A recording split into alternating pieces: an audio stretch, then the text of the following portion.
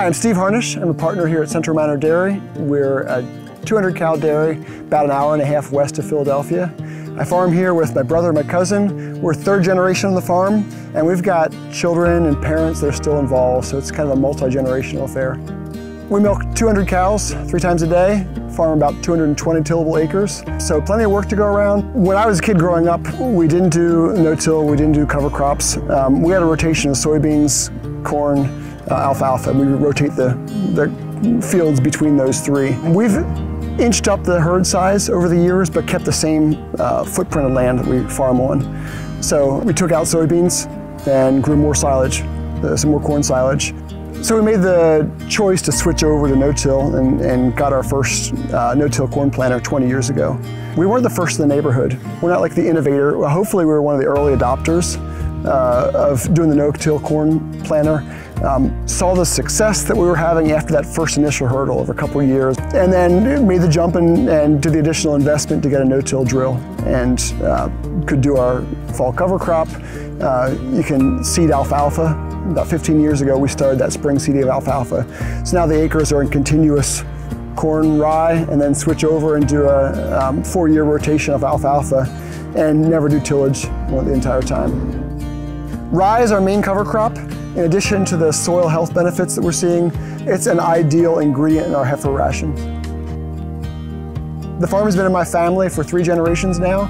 We're roughly in the same footprint that we were 30 years ago, but the amount of milk kind of inches up over the years, and some of that's been enabled by upgrades we've made for cow comfort, paying closer attention to animals, using some remote monitoring systems on those cows, and so nothing can happen to a cow without us knowing about it. We're a relatively small farm. We need to keep an eye on how much labor it takes to accomplish the daily chores. So the slatted floors in all of our milking cow facilities don't require any daily chores of scraping down or anything like that. Having the manure storage under a roof will eliminate rainwater in the pit, so when it comes time to spread manure, we can move it out pretty quickly. Initially, we were looking to add milking cow numbers in 2009. We built this bedded pack barn because we thought it was a great housing. One of the goals when you're building a new facility is, what can I do to improve upon the existing systems that we have now? So a compost bedded pack barn fit really well to complement the freestall barn that we have. When we've got older cows that need more TLC, we can put them in this barn, just a more comfortable place for them to be. We found that it really extends the productive life of a cow when you can find an ideal setting for it like this.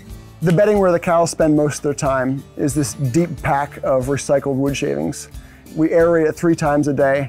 Cows always kind of have a dry place to lay down, and they do really well in the pack. We'll take the driest stuff off and actually recycle it and use it for deep bedding on our freestalls. This stream that runs through our pasture is one of the headwaters of the Susquehanna River. Every animal that lives on the farm is within 500 yards of a stream. And I guess the question for us was, what do you put in between animals and stream?